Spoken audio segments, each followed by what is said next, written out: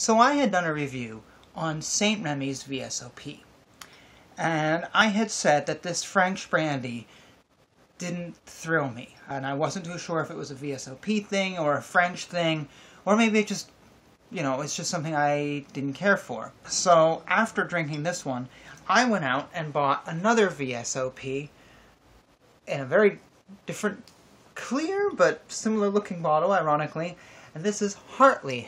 You can just see that here, I'll roll it around. Hartley's VSOP, and it says brandy with natural flavors and caramel color added. 40% proof, made with imported brandy. It's bottled in Louisiana. And I have my glasses off, not because I can't read it, but it's just reading through clear is hard. So, I don't know much about Hartley. It's obviously I'm gonna guess it's maybe a foreign company. Oh, wait, there's a flag here. It's a green, white, and red flag. I don't know what country this is for, but that may give me a hint of where the headquarters for Hartley is. So, if anyone knows where the brandy is coming from, and if Hartley is the same country, or if Hartley is like an American company that's importing its brandies, which should be a very interesting thing. Like, if I know French brandies are really good, why not import them from my American company? That would be genius.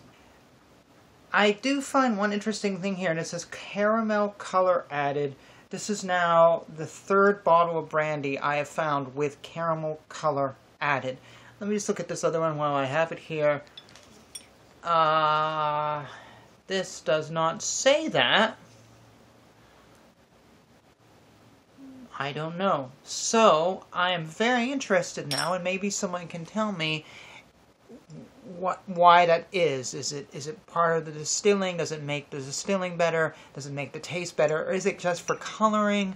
Is there something about the care and storage of brandy which caramel helps? I'm going to assume caramel has like sugars and stuff in it that might be important to the distilling process. I don't know. I'm interested. It's something I should look up.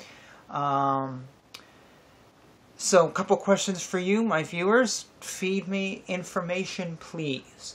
Now, back to where I started. VSOP, which for me is a true flavored brandy. It's not flavored by blackberry or coffee or anything else. This is brandy out of a barrel, being in a barrel for a couple years. That's what VSOP stands for. I didn't like one. Would I like the other one? Yeah, kinda. I don't think it was as much a distaste as the first VSOP, but I wasn't grooving on a riff here.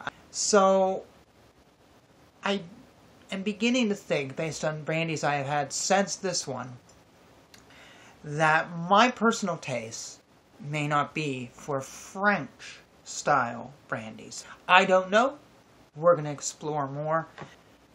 So this says something. If you're not a brandy drinker and you don't know your brandies, maybe some brands, even though they look cool and they're imported, and this was a little pricier than your bottom line brandy, so this is a nicer brandy, and it's been in a crate for a few years.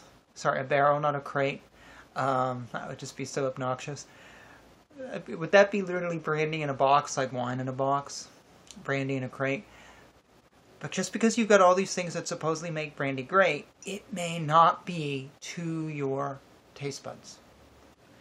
This is a weird way of reviewing the brandy.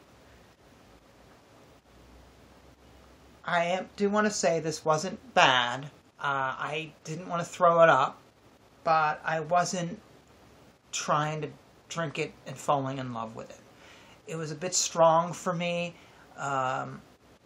It had a powerful alcoholic taste that if my mom came by who never drinks and I said, oh, try some of this, I wouldn't give her this one. It's just a real powerful drink.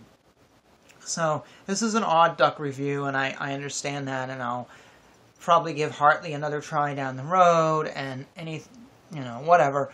But I'm giving this review just the same, quasi-review. For your feedback and your comments and your thoughts, I'm really open to what you say and what you think. And again, I drank this like a month or so ago, so my memory is also forgetting. But the fact that I'm iffy on it and I remain nebulous about how good it was, please, you share with me, reversing the whole review thing. I'm opening up. It's a discussion time more so than a review.